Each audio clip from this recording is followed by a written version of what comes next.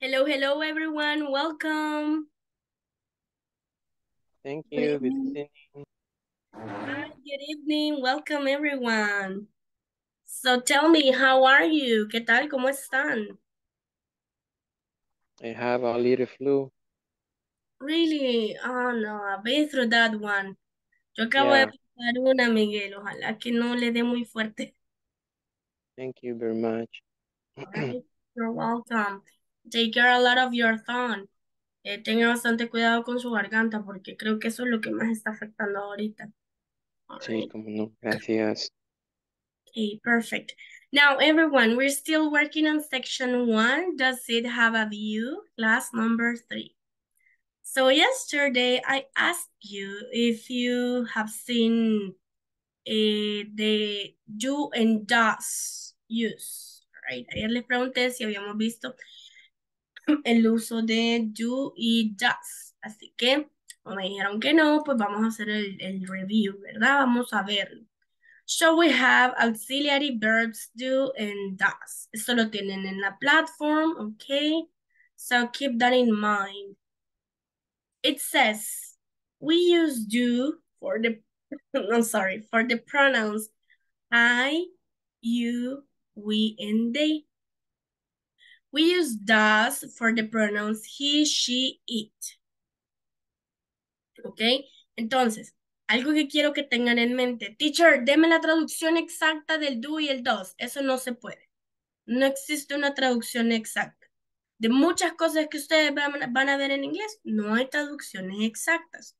Lo que hacemos es que implementamos básicamente, ay, se me acaba de ir la palabra, interpretamos, ¿ok? Interpretamos cómo se utiliza. En este caso sabemos que el do y el does son utilizados como auxiliares para preguntas y para negativas. Para negativas tienen una estructura diferente, pero para preguntas también se utilizan. ¿Ok? Keep that in mind, please. Mantengan eso en la mente porque eso les va a facilitar también. Y no se van a sentir mal si para algo no hay una traducción porque tienen que saberlo. El inglés la mayoría de veces es interpretation, interpretación. ¿Ok? Ya si hablamos de asuntos legales o de cosas relacionadas a papeles que son significativos, sí se hacen traducciones. De lo contrario, solo es interpretación. Okay. So, let me ask, vamos a preguntarle a Walter Muñoz. Can you please read the same information that I just read? ¿Me lee la misma información que acabo de leer, please?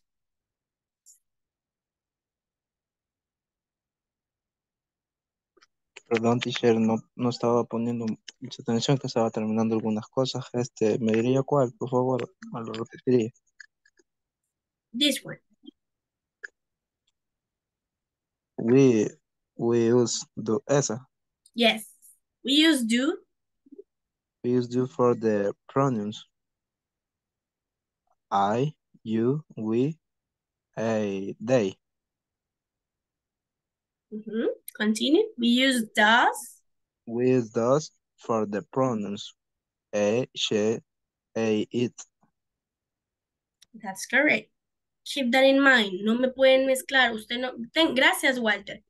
Usted no Okay. me puede decir do he. No. No me puede decir does I. No. Okay. Let's move on to the following. Ahorita solo están conociendo cuáles son los auxiliares. No hemos llegado a la parte donde van a ver el uso en negativo, pero ahora sí. Negative structure. We got the subject. Esta negative structure es para oraciones en negativo. Okay. Subject plus don't or doesn't plus verb plus complement. Pregunto, Cindy, can you repeat the structure, please? ¿Me repite la estructura, por favor? Yes. First, subject. Then don't or doesn't. Then verb, and finally complement. That's correct. Very good. Complement. Now, ¿de qué va a depender que yo utilice el don't o el doesn't? A ver. Va a depender de mi subject. Del pronombre. Gracias, Cindy. Gracias, Cindy. Me imagino que usted tenía la respuesta. Me adelanté, I'm sorry. Pero depende del subject. That's correct. All right. Es decir, que si yo utilizo el we, ¿cuál voy a utilizar? Don't Do. or doesn't. Do. Don't. Very good. Don't. That's correct. Thank you. We don't. All right. Pero si utilizo el she,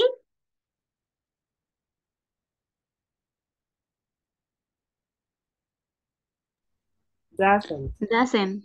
that's correct. Thank Doesn't. you. Very good. Now, let's move on to this. If you have an auxiliary verb, don't add an S to the following verb. ¿Recuerdan que ayer hablábamos? Right? Let me just go down this one. Ayer hablábamos que usualmente le agregamos una S al verbo cuando tenemos a quienes, Wendy Arevalo. ¿Cuándo le agrego? Terceras personas. Ajá. ¿Y quiénes serían, Wendy? She, he, it. Very good. Excellent. Perfect. Hablábamos eso. Pero cuando usted utiliza auxiliary verbs, no hace uso de la S. Porque su auxiliary ya está haciendo el trabajo. Ya no tiene que cambiar nada. Por eso es que la gente prefiere hacer más statements, más oraciones en negativo que en positivo. Porque en positivo usted tiene que andar buscando, qué verb, qué cambios le va a hacer al verbo. ¿Verdad? Porque no solo es de ponerle S siempre. A veces se le va a poner ES, a veces se va a sustituir la Y por otra palabra. Right? Hay muchas reglas gramaticales que las vamos a ir viendo. No están en la plataforma, pero yo se las voy a dar porque quiero brindarles más ayuda. El tema es bien extenso, it's pretty deep. Pero bueno, el punto es que con el auxiliar usted no necesita hacer mayor cambio. Utiliza doesn't si habla de he, she, it. Utiliza don't con todos los demás. Guiding examples. Number 1. Let me listen to Guadalupe Aguilar, please. Abigail doesn't. Abigail doesn't drive to work. Perfect. Continue with number 2 and 3. Okay, number 2, I don't live near home. And number 3, Alex doesn't walk to home in the evening. Perfect. Thank you, Ed. Okay. Now, notice, as I'm using doesn't, I don't change my verb. Mientras utilizo doesn't, no cambio mi verbo. Hasta ahorita, ¿tienen dudas, consultas? Teacher, eso no me quedó claro, ¿lo puede repetir? Do you have any questions? Pretty simple, right? Bastante simple. Ok. Ayer estuvimos creando las sentences. Eran 2 en afirmativo. Levanten la mano virtual de quienes pasaron ayer, please. Solo la manita virtual.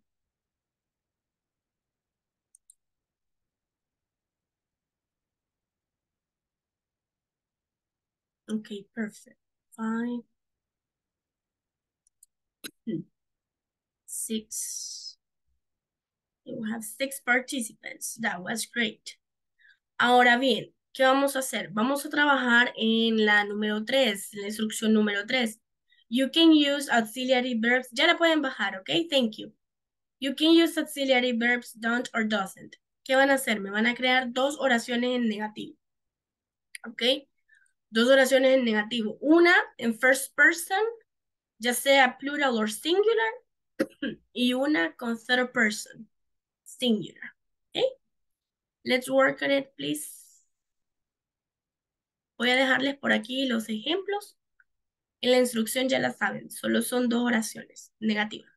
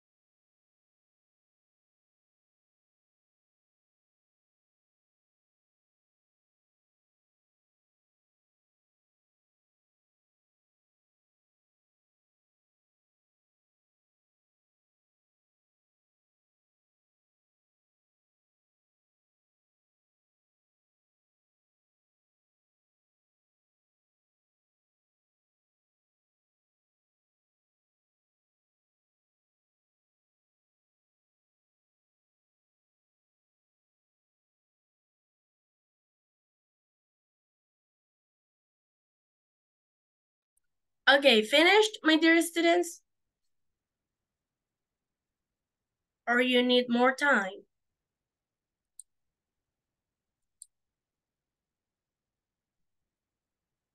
Cindy has a face that she already finished.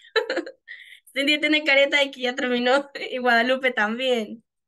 Right, perfect. Entonces iniciamos con ustedes, girls. Girl power, let's check. Let me listen to Guadalupe first, please. Okay. My mother doesn't celebrate in the party. And in plural, my sisters don't cook in the dinner today. Bravo, very good, excellent. Guadalupe, bravo. Let's go with Cindy, Carolina. Paul doesn't play basketball. And we don't go out. Bravo, perfect, excellent. Thank you, Miss Cruz. Bravo. Another one. ¿Alguien más que ya haya finalizado? Recuerden, esto es para ver si están comprendiendo el tema, ¿ok? Así que si cometen un error no tienen por qué sentirse mal o avergonzarse o no querer participar. Para eso es. De hecho, si lo cometen es mejor porque significa que hay que reforzar algo. All right, preguntémosle entonces a José Pedro.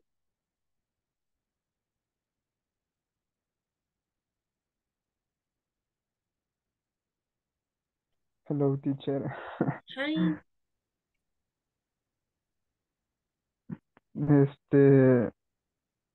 Las que yo busqué fue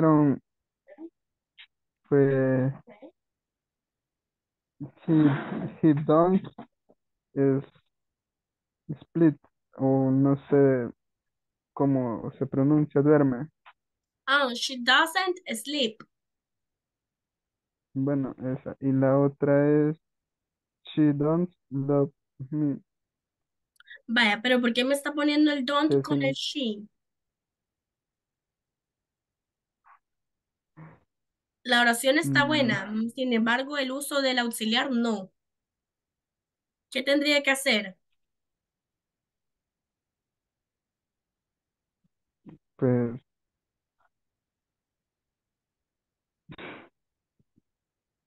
Vea los ejemplos. Abigail, para usted es hombre o mujer. es mujer. Entonces equivale al she, ¿verdad? Equivale al sujeto del Sí, pronombre she. Entonces, estoy utilizando doesn't or don't.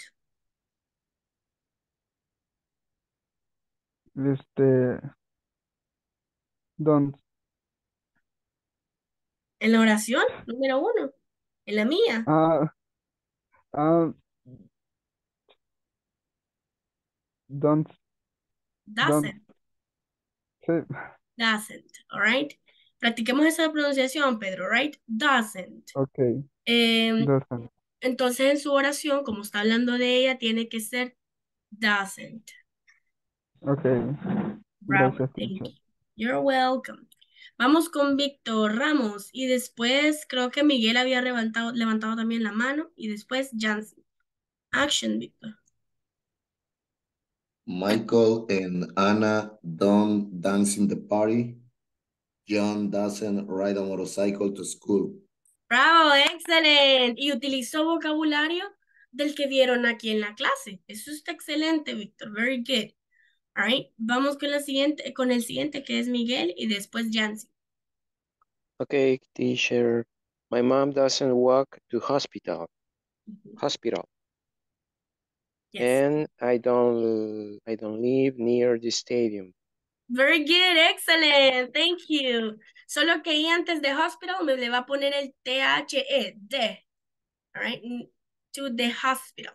Porque estamos hablando directamente de ese lugar. De. Thank you. Let's go with Jancy y luego Andrea Esmeralda. Good evening, Miss. Good evening. I don't like run in the morning.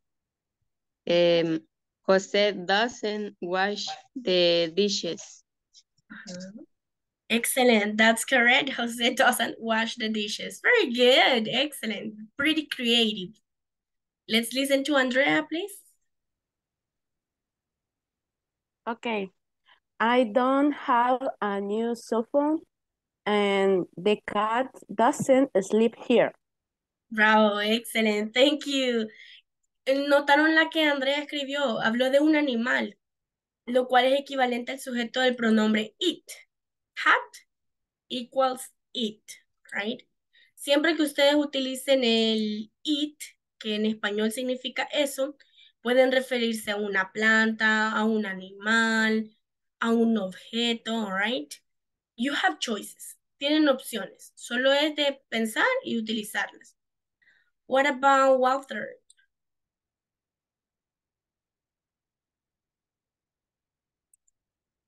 ¿Qué hay de Walter Muñoz? Ahorita, teacher.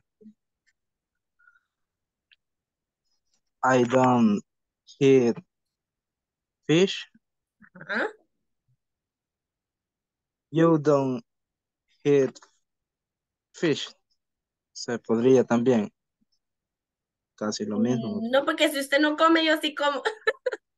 Okay, No, so it's different. no Además, se es la puede. tercera persona, all right?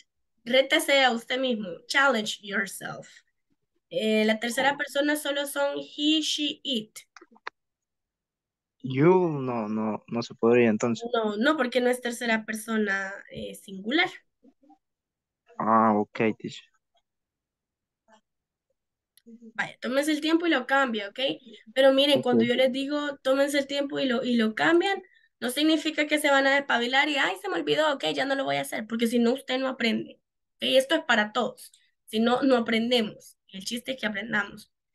Vamos a ver con Christian Giovanni. Good night, teacher. Hi, good evening. Good evening. I don't eat chicken. She doesn't drive slower. Slow, she doesn't drive slow. Very good, excellent. Slow. Thank you. Sí, slower es cuando ya está comparando con algo. All right, thank you. That's correct. Wendy Arevalo, please. He doesn't run in the morning. We don't prepare cookies. Bravo, excellent. Thank you. Now, I know that I'm missing people. Sé que hay algunos, dos, que tres que me faltan, okay? So, let's move on to the next one. Vamos con lo siguiente. Simple present statements with irregular verbs. Llegó el momento de los irregulares, amigos. ¿Ok? Aquí solo vamos a ver 3 irregulares, pero en realidad, en la vida real, hay como 200, si no es que más. ¿Ok? Pero ahorita solo enfoquémonos en estos dos, que sería el have. Lo voy a poner aquí. Have equals has. Go equals goes. Do equals does. We call them irregular verbs because they change their form when they are performing in third person. Los llamamos irregulares porque cambian su forma cuando están luciéndose o trabajando con la tercera persona. Okay? When they perform, cuando actúan con la tercera persona. Entonces, yo no puedo decir, she have, all right? No. Big grammatical mistake, un gran error gramatical. Tengo que decir, she has, all right? Veamos los ejemplos. Cindy, can you help me with the first round? Me ayuda con las primeras 3 de la primera fila y Miguel Ángel las otras 3 con los irregulars. Pero van una y una, please. One and one. Okay, first, I have a bike. My father has a car. Second, we do our homework every day.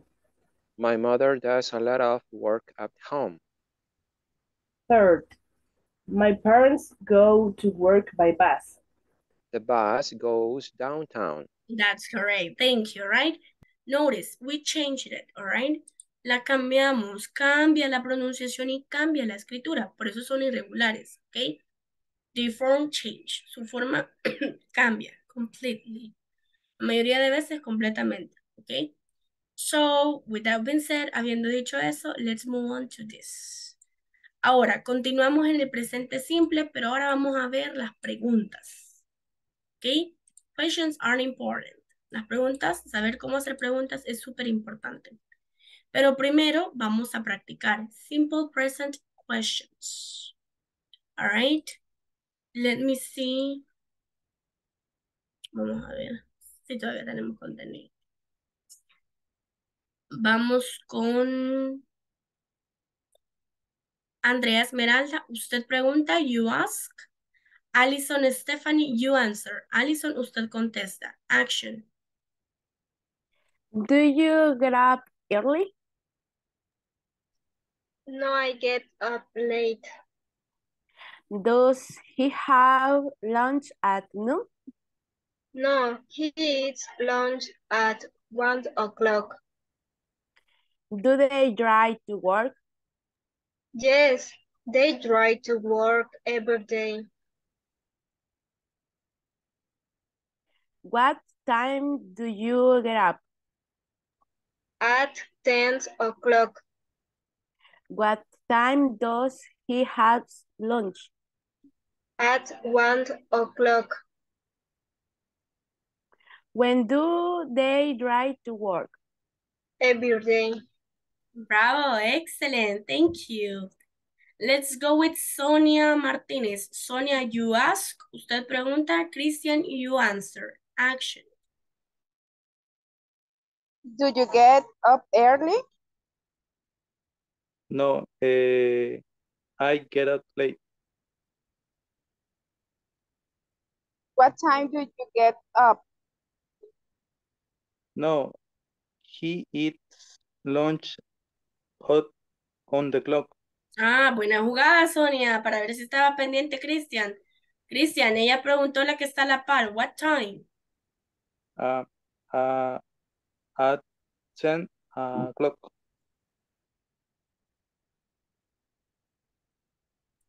Continue, Sonia. Does he have lunch at noon? No, he eats lunch at on the clock.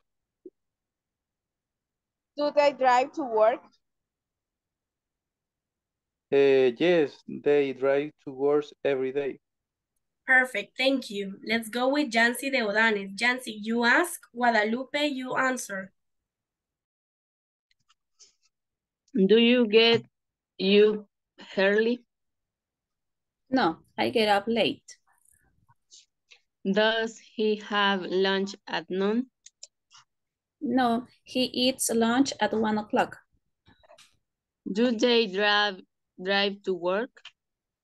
Yes, they drive to work every day. What time do you get up? At 10 o'clock. What time does he have lunch? At 1 o'clock. When do they drive to work? Every day. That's correct, thank you. And let's go with the next pair. Victor Ovidio, you ask. Walter Munoz, you answer. Action. Do you get up early?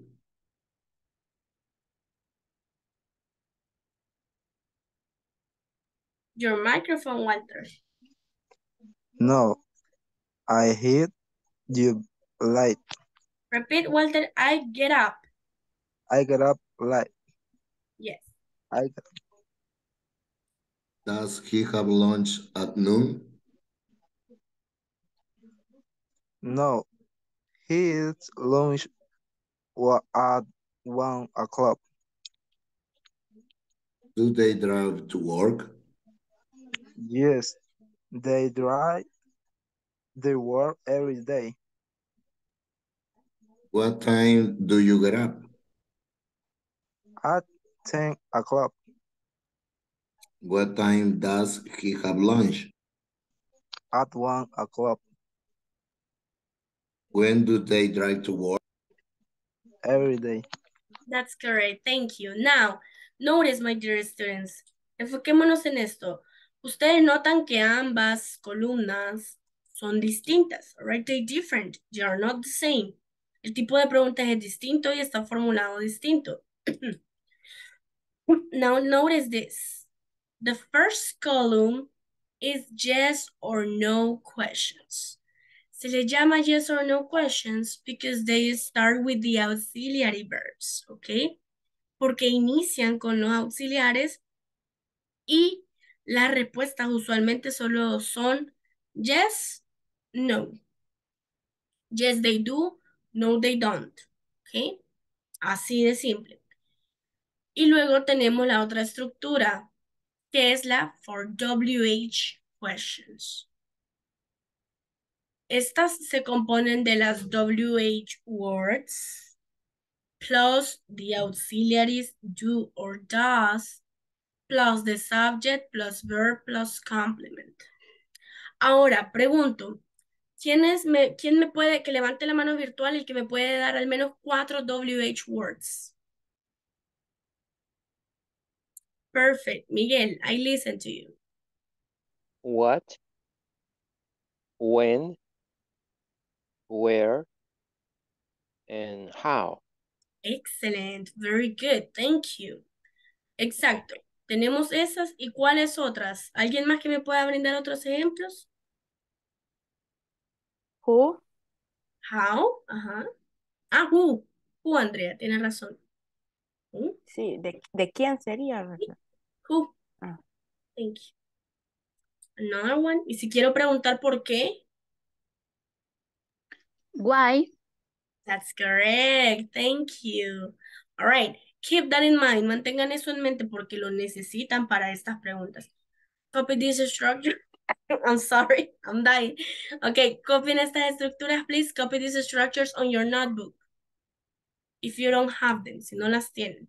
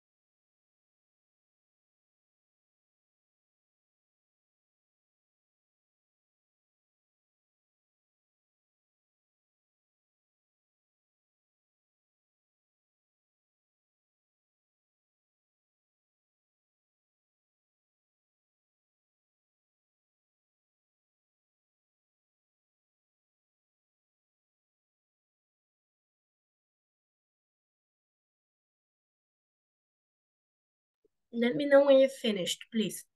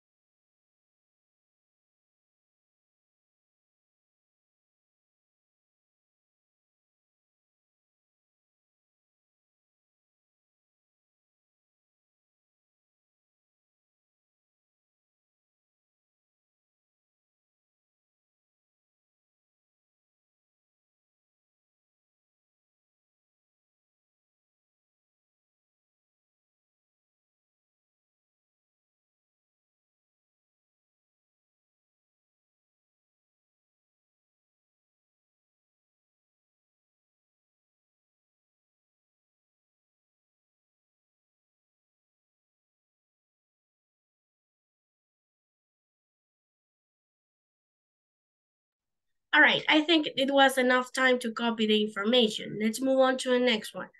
I'm going to share with you, I'm going to share with you the platforms so that you can see a video. Voy a compartir con ustedes la plataforma para que puedan ver un video de... Pero permítanme porque eso va adelante.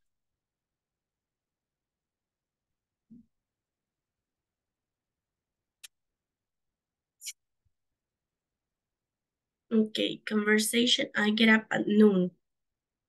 Vamos a ver dónde puse esa conversación porque no la tengo aquí. Bueno, no problem. Let's check. Voy a compartir con ustedes la plataforma para que veamos el video de la conversation. Hi everyone. In this class you'll learn how to form simple Can you listen the audio? Yes. Perfect, Yes. thank you. questions. Yes. Additionally, we'll practice a conversation about daily routines, which illustrates how this topic is used in real life setting. I would like to get started by practicing a conversation, which illustrates how this topic is used. Let's listen and practice. Let's go to the park on Sunday. Okay, but let's go in the afternoon. I sleep late on weekends. What time do you get up on Sundays? At 10 o'clock. Oh, that's early. On Sundays, I get up at noon. Do you eat breakfast then? Sure, I have breakfast every day. Then let's meet at this restaurant at 1 o'clock. They serve breakfast all day. We just heard a conversation in which lots of questions were asked. Okay, that was that was the conversation. I think I have it somewhere in here, so give me 1 sec. Estoy segura que la tengo aquí, pero tiene que estar en la clase 2. Ya se la voy a poner si aquí la tengo. Okay. So I'm going to share it with you. Voy a compartirla con ustedes para que podamos practicar. As per usual, I'm going first. Como es usual y les mostré ayer, voy a hacerlo yo solita primero. Simple present question and conversation. I get up at noon. Jack and Amy, let's go to the park on Sunday. Okay, but let's go in the afternoon. I sleep late on weekends. What time do you get up on Sundays? At 10 o'clock. Oh, that's early. On Sundays, I get up at noon. Do you eat breakfast then? Sure, I have breakfast every day. Then let's meet at this restaurant at 1 o'clock. They serve breakfast all day. Now, I need 2 volunteers. 2 voluntarios, por favor. Miguel, excellent. Another one. Let me check the next one. Okay, Guadalupe, perfect. Miguel, you are Jack. Guadalupe, you are Amy. Action. Let's, I'm sorry. Let's go to the park on Sunday. Okay, but let's go in the afternoon. I sleep late on weekends. What time do you get up on Sundays? At 10 o'clock. Oh, that's early. On Sundays, I get up at noon. Do you eat breakfast then? Sure, I have breakfast every day. Then let's meet at this restaurant at 1 o'clock. They serve breakfast all day. Okay. Bro, excellent. Thank you. Good rhythm. A pesar de que Miguel está ahí con la flu, tiene un buen ritmo. Very good. Lo mismo para Guadalupe, right? Excellent. Guadalupe, su pronunciación es bien bonita. Perfect. Now, let's go with the next one. Vamos con la siguiente. Another 2 volunteers. Voy a ser buena gente y voy a preguntar por otros 2 voluntarios.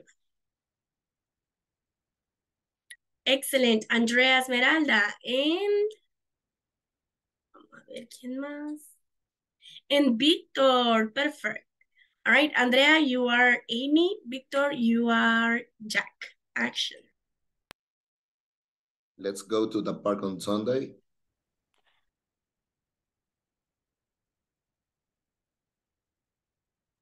Your mic, Andrea. Okay, but let's go in the afternoon. I sleep late.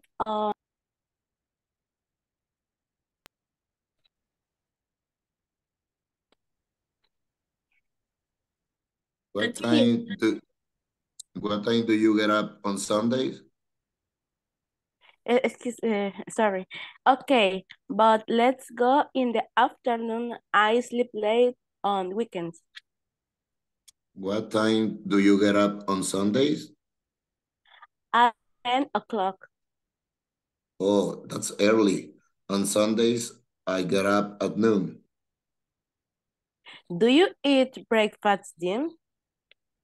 Sure, I have breakfast every day. Then let's meet at this restaurant at 1 o'clock.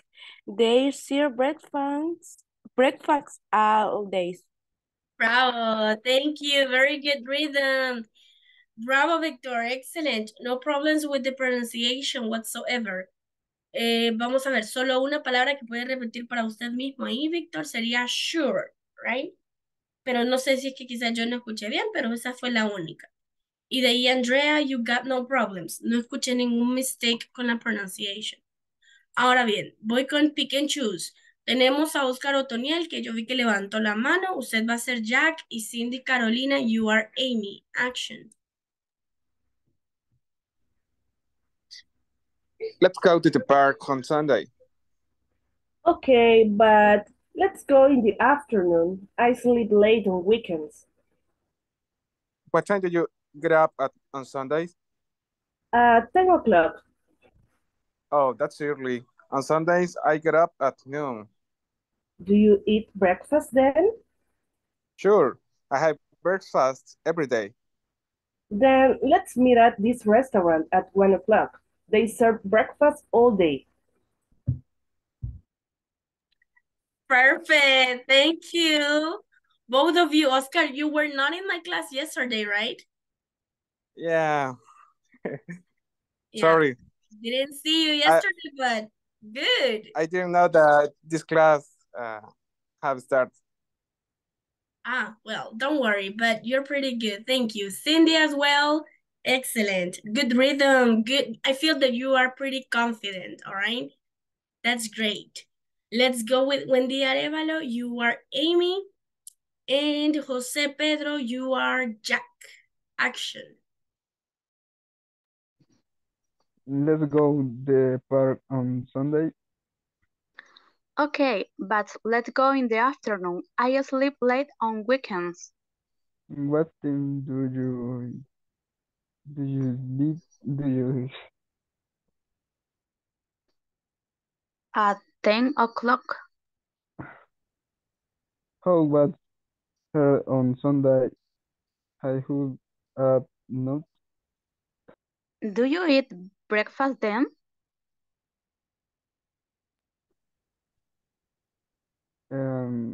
Where I break or die.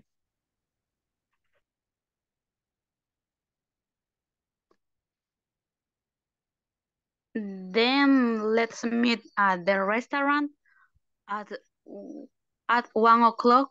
They serve breakfast all day. Excellent. Thank you so much, Wendy and Jose, for your effort. Jose, repeat after me. Okay. Okay, But let's go in the afternoon. let's go in the afternoon.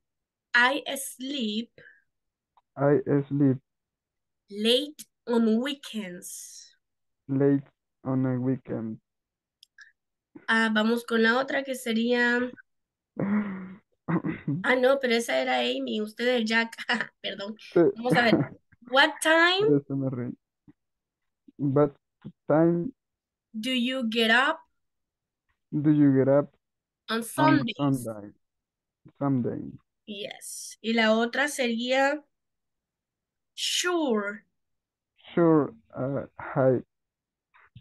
Breakfast. I have breakfast Every day. every day. Thank you, sir. Thank you. Okay. Now, Vamos con Mayra. Mayra, hoy ha estado bien callada. Ayer andaba con todo. What happened today? All right. Let's go. You are Amy and Jancy. Jancy, do me the honor and be Jack. Usted va a ser Jack, Jancy. No ha participado, ¿verdad? Sí, participé. Pero En ya esta pasó. no. No, en esta no. No, of course. Pero cada etapa, o sea, yo cuando le pregunto si no ha participado, me refiero a la etapa que estamos ahorita de la Ok, conversation. bueno, sí. Vaya, adelante, usted es Jack. Let's go to the park on Sunday. Mayra, your microphone. Okay, but let's go in the afternoon. I sleep later on weekend. What time do you get up on Sunday? Sundays? At 10 o'clock. Oh, that's early. On Sundays, I get up at noon. Do you eat breakfast 10?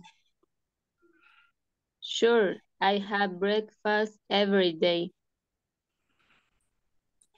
Then let's meet at this restaurant. At 1 o'clock, they serve breakfast all day. Perfect. Thank you, girls. That was great. Thank you.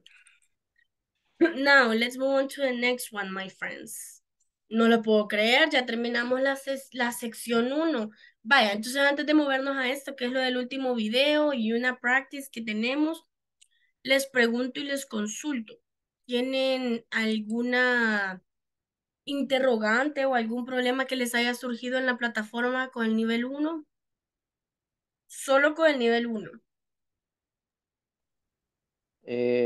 Teacher, fíjese que yo sé que estoy en el proceso de aprendizaje, pero fíjese que en la parte de hacer las preguntas con con WH, sí se me ha dificultado. No sé si poniendo la respuesta correcta, he logrado hacerlo bien, porque cuando ya voy a verificar que las respuestas estén bien, no me sale correcta la Miguel, ¿en cuál sería? ¿El 1.7? ¿El 1.5? Creo que en la sección 1 hay 3 ejercicios. En el ejercicio de en medio, que es donde se construyen las preguntas. Vamos a ver. Fíjese que ahí tuve problemas. Como le digo, estoy aprendiendo, pero Sí, no, y está bien, está muy bien que usted pregunte. es Pero, que le van poniendo como preguntas, como palabras, y uno tiene que la construirla. 1.10, Esa sí, esa será. la que dice, do you exercise every day? Ese es el ejemplo. Sí. Vaya, ese. perfect. Ahí sí. Entonces, pero ahí solo es de ordenarlas, Miguel. Sí. Y cuando usted le da, ya no le aparece incorrecta. Cuando usted envía, ya no le aparece correcta. Sí, me da error. Bueno, que está mala, ¿verdad? Como le digo, no sé si estaré Vaya, ¿recuerda usted haciéndolo. la estructura? La estructura dice que vamos a comenzar con el WH word, ¿verdad? Y luego va a poner usted el subject pronoun. Y luego, no, después del WH word, usted va a poner el auxiliary. Luego el subject pronoun y luego el complemento. Voy a mostrarles cómo me parece a mí. ¿Ok? Vamos a ver. ¿Ya pueden ver la plataforma? Perfect. Aquí está, mire. La answer para la número 2 me parece de esta manera. What time do you eat lunch? No le ponga de nuevo el signo de interrogación porque puede ser por eso que le esté fallando. Ah, ok. Tiene razón. Si no le aparece bien así, lo puede poner en mayúscula. Si no le funciona en mayúscula, intente de nuevo con la misma estructura poniéndole punto al final. Que no es lo correcto, pero puede ser que por algún motivo lo pida así la plataforma. Ahora bien, si hay algo que quiero resaltar, Miguel, y es que a veces cometemos el error de agregar espacios entre las palabras. Y eso me pasaba con otros grupos que me le ponían al what, le ponían espacio entre demasiado espacio entre el what y el auxiliary. Y era porque ellos creían que así se miraba más diferente, ¿verdad? Pero por eso la plataforma se los rechazaba, porque no tiene que llevar doble espacio. Ok. ¿Sí? Son pequeños gaps los que hacen la diferencia, son pequeñas aberturas que hacen la diferencia. Ajá. En todas ellas ya posee el signo de interrogación, así que no se lo agregue usted de nuevo. Ok. Sí. Perfect. Perdí de vista eso. Voy a intentarlo así. Gracias. Okay, there you go. Excellent. Now, let me check. Ahora sí vamos a pasar a este otro. Que es el reading. What's your schedule like? Vamos a escuchar el listening, por favor. Prestemos atención y después van ustedes. Esta clase sí han practicado bastante el speaking y eso es excelente. Hi everyone. In this class, you'll develop skills in predicting, scanning, and sequencing events. After reading and discussing 3 interviews about schedules. Reading. What's your schedule like? Student reporter Mike Starr talks to people on the street about their schedules. Brittany Davis, college student. What's your schedule like? My classes start at 8 a.m., so I get up at 7 and take the bus to school. When do your classes end? They end at noon. Then I have a job at the library. So, when do you study? My only time to study is in the evening, from 8 until midnight. Joshua Burns, website designer. What's your schedule like? Well, I get up at 6:30 a.m. and go for a run before breakfast. How do you go to work? I work at home. I start work at 8. Around 1, I take a lunch break. How late do you work? Sometimes I work all night to finish a project. Maya Black, rock musician. What's your schedule like? I work at night. I go to work at 10 p.m. and I play until 3 a.m. What do you do after work? I have dinner. Then I take a taxi home. What time do you go to bed? I go to bed at 5 in the morning. All right, now let's go to your practice time. I have the same set conversations in here. Now it's your turn to practice. Just as a matter of importance. Un factor importante. La palabra es schedule. Schedule. Schedule. All right. Casi como la marca Skechers, de seguro ya la han escuchado. Entonces, schedule. Schedule. All right. Esa sería la única que está bien difícil. De ahí todas las demás es vocabulary que está bastante simple. Vamos a iniciar con Oscar Otoniel. First column, primera columna, ustedes el MS, all right? El college reporter, o sea, Mike, usted va a ser Mike. Y Brittany va a ser Wendy Arevalo. Action. What's your schedule like? My classes start at 8 a.m., so I get up at 7 and I take the bus to school. When do your classes end? They end at noon, then I have job at library. So when do you study? My only time to study is in the evening from 8 until midnight. Bravo, thank you, both of you. Wendy, just repeat after me. My classes. My classes. Very good, excellent, plural. Because we have more than one. Let's go to the second column. Joshua Burns, website designer. Vamos a pedirle a Miguel Ángel, you ask, usted pregunta, and Alison, Stephanie, you answer. Action. What's Bueno, your... wait, what? Miguel, perdón que lo interrumpa. Vamos a cambiar, ya no va a ser Alison aquí porque son dos two men. Let me check.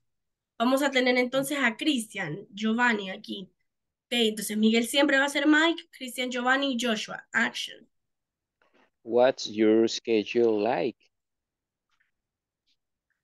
Well, I get up 8, 6, and work and go for a run before breakfast. How do you go to work? I work at home. I start work at 8 around 1 I take lunch break. How late do you work? Sometimes I work all night to finish a project. Excellent. Thank you, both of you. Bravo.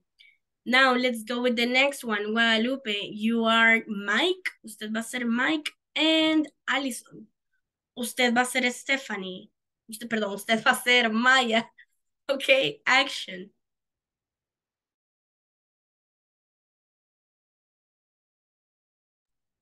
Your microphone, Guadalupe.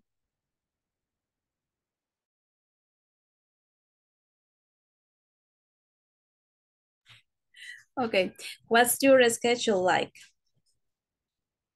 I work at night. I go to work at 10 p.m. and I play until 3 a.m.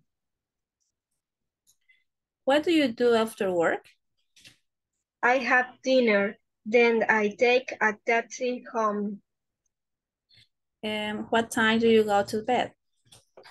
I go to bed at 5 in the morning. Excellent. Thank you, both of you. Vaya, bueno, una consulta. ¿Ustedes les han dicho si vamos a tener clase mañana? Sí, tendremos clase mañana. Perfect. Ok, excellent. Bueno, entonces nos vemos mañana. Descansen mucho. Déjenme ver, me hicieron falta Cindy, Mayra, Jancy, José Pedro y Andrea y Sonia por pasar ahora. Y Víctor, creo. No, Víctor pasó, creo. All right, so mañana you will pass. So take care, have a great night, and see you tomorrow. Bye. Thank you. Thank Good you. night. Good night. Thank you. Sweet dreams. Bye.